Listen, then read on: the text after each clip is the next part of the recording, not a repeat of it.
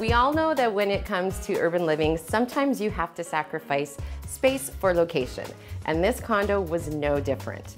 When I first came to meet my clients in this space, it was completely empty. They had one couch that they asked me to work with, and that was it. So they also had a very long wish list. They wanted dining incorporated into this very skinny space, lounging incorporated, and they also wanted a whole living room feel. That was a challenge, but it was my job to make it work for them. When coming up with the design, my client had a number of inspirations. One was a kind of a New York feel, and the other was a Paris feel. So what we did is kind of mold those two ideas together to get this really glamorous, curated, well-traveled room. When you're dealing with a small space and a long and narrow small space, I think the biggest challenge is to really divide up that room so it feels like you have different living areas. So we added this beautiful marble fireplace, and it was centered in the room, so it really gave me zones to work with. When you enter a space, you really want to have that wow factor, and what we did to get that is I custom built this beautiful bookshelf that acts as a room divider between the front entrance and the rest of the space.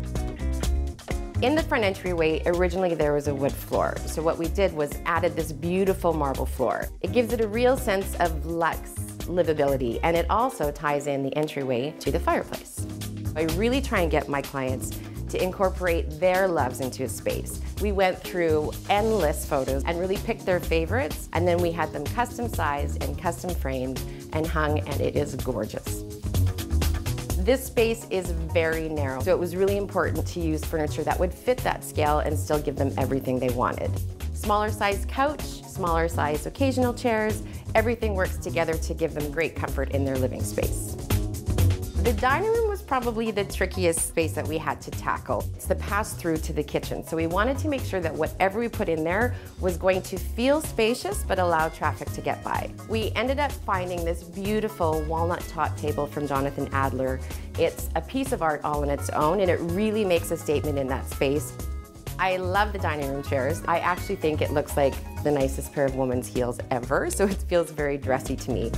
One of the most important things that we did in this space to really open it up was we mirrored the back wall. We really wanted to give it some light, so putting the mirror acts kind of like a window, and it also bounces the light around the room.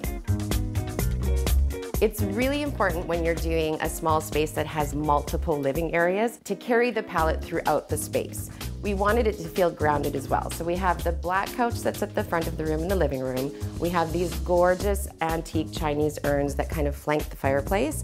And then we have the dark, oversized art that's in the dining room. It really lets your eye travel, nothing feels jarring, and it just gives you that tranquil, ah.